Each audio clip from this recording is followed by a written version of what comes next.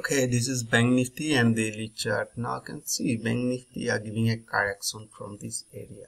Have you seen it? So I can say like price consolidating in this area.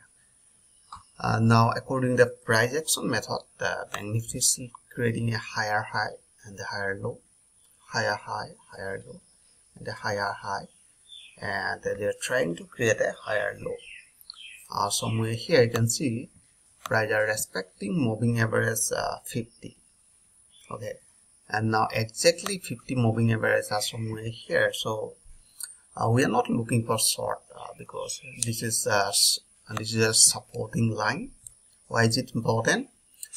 Because 50 moving average, this red line, and act as a support, and somewhere here they act as a resistance. So means 50 moving averages are respecting both sides as a support and as a resistance. Now here we can see after creating a new high around 23,000 somewhere here.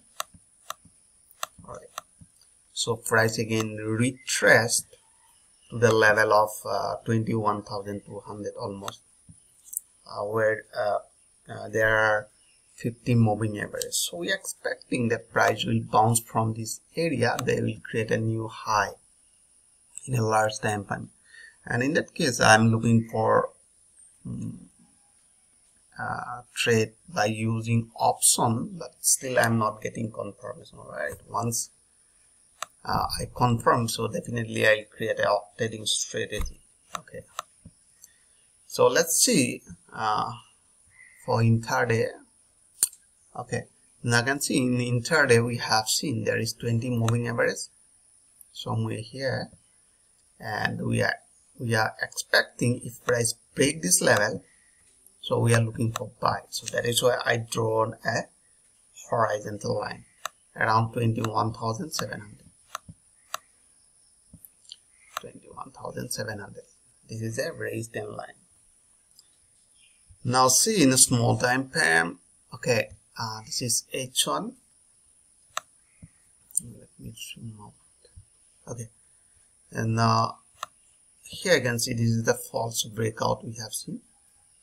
So that is why we need large time frame. Okay, somewhere here, and we are looking for a breakout this level. Why is it important this level?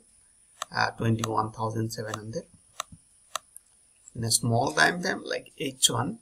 This line are respecting from both sides. Have you seen here? As a resistance, as a support. So means we need a breakout. And now here you can see I have seen this is no traded zone. So I'm not looking for entering this zone. Alright, if price break this in this zone, so definitely I'll go for buy. If price break this level, or if price break this level, so I'll go for short after breaking this supporting line. And now exactly we have seen 21,700. This is the resistance line, so I need a breakout. So once break this level, so I'll go for buy. So I hope you enjoyed this video. If you like this video, please like and subscribe, and thanks for watching.